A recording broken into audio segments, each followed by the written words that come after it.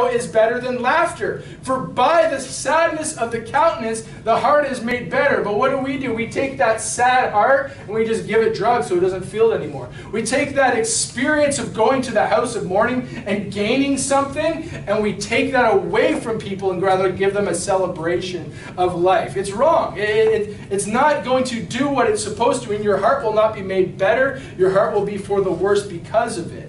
I've experienced it myself when I went to my grandmother-in-law's funeral.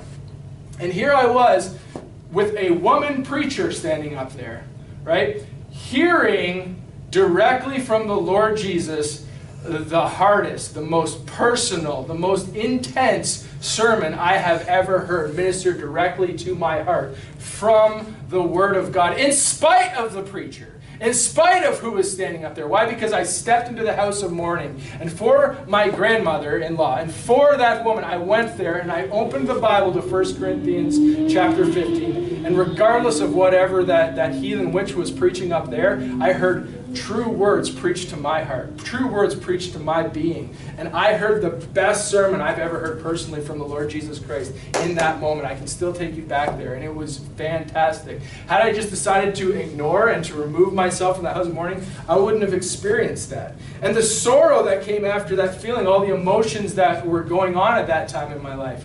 I actually remember coming back and spread out in the driveway outside of my house, this sermon ministering to my heart continued as I poured over the Word of God, as it taught me, and as it moved me, and as it gave me this great feeling. And that was a pivotal moment in my life that got me to the position where I'm at. A moment where I became truly sold out onto the fact that I was going to stay steadfast in the way of God, regardless of what was going on in my life, regardless of the situations in my life. Who was with me or who was against me, I did not care. But in that moment, having the scriptures in mourning, pouring over my soul, and then later on in that driveway, I can take you to the place where I just laid sprawled out. Any passerby could have seen it, hearing the Word of God being taught to me. I will not change that for the world. It all started because I went to the house of mourning, and I laid what was taught. I saw the end of all men and laid what was taught to my heart, and allowed for the sorrow of the moment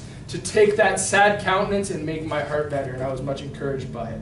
So we can either be strengthened by mourning, which is a long help, where your heart is strengthened and improved and grows greater. Or you can take laughter and celebration and try to make that into your short-term help.